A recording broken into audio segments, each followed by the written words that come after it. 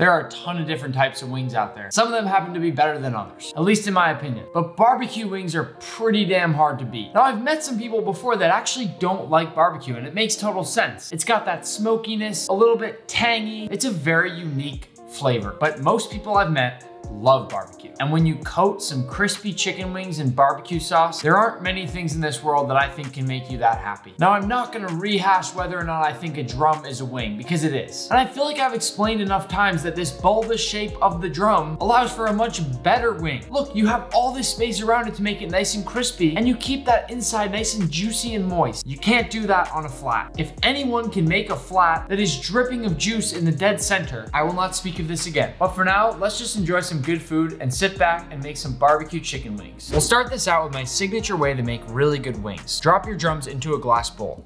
I'm then gonna cover this with some pickle juice, which as you know is quite acidic and packs a ton of delicious pickle flavor. And who doesn't love a couple pickles on your fried chicken sandwich? So why not add pickle to the brine? And then I'll cover this with about the same amount of buttermilk, which again is very acidic and breaks down that protein in your chicken drums to make for some really damn good wings. Move these around a little bit just to get them really nice and coated. Then make sure they're fully submerged and leave these for about a half an hour to just break down and brine. They'll get all that delicious flavor, and trust me, this step is well worth it. While our chicken brines, let's make our barbecue sauce. We'll start with a whole stick of butter. Turn this up to medium heat and let the butter melt down a tiny bit. This is not a traditional ingredient in barbecue sauce, but if you're making homemade wings, this is the way to go, trust me. To my butter, I'll add about 2 cups of homemade ketchup. Yeah, this is homemade ketchup. Everything homemade here. About a 1/4 cup of brown sugar, a 1/2 cup of apple cider vinegar, 2 tablespoons of honey, a tiny splash of Worcestershire sauce. The day somebody figures out how to pronounce this, I will be a happy man. A little squeeze of lemon juice, and optionally, a tiny dollop of hot sauce. You can also add just a tiny bit of smoked paprika for that smoky flavor. To really nail that smoky flavor, I'll add a little bit of hickory smoke into my smoking gun, light it up with a torch, and then add a bunch of smoke into my pan until I can close the lid and trap the smoke inside. I'll let this smoke for just a minute to really impart that smoky flavor. Now we're cooking like a pro.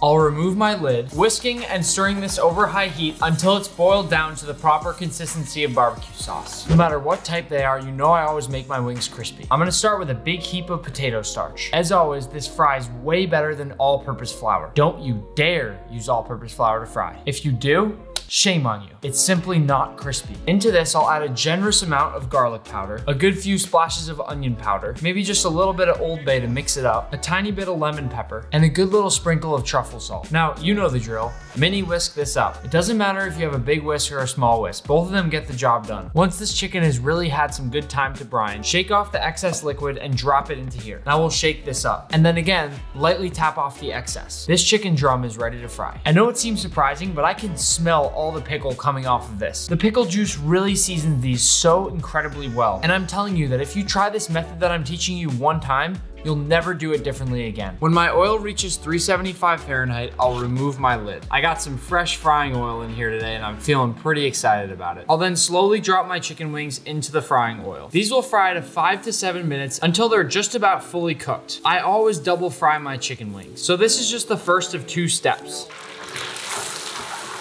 We'll toss in our wings for another couple minutes till they're golden brown. This is our second fry. Make sure to cover it up, it'll get crackly.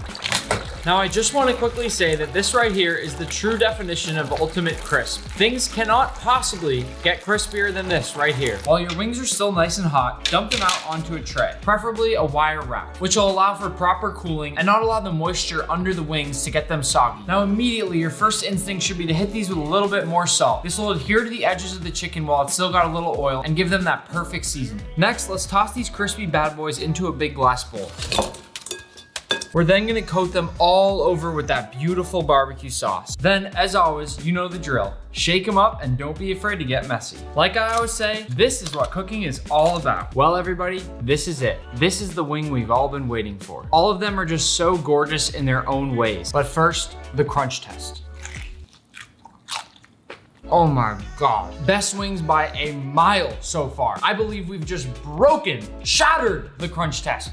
It has tang and has a pop. It's got that delicious buttery flavor that why wouldn't you want butter in barbecue sauce? It just makes it even better. And can you see how juicy this is on the inside? Quite honestly, my mind is blown. And I'm gonna double fist these barbecue wings till the day I die. Sometimes I say things and I immediately regret them. But seriously, go make some homemade barbecue wings. Drums, flats, wings, whatever, I don't care. Just make this barbecue sauce and put it on anything. Please like, subscribe, do these small little things that help me keep pushing out these amazing videos for you guys. And I love that you're enjoying them. So thank you, thank you, thank you. I'm doing a huge giveaway soon on YouTube to thank you all for your support. Peace out.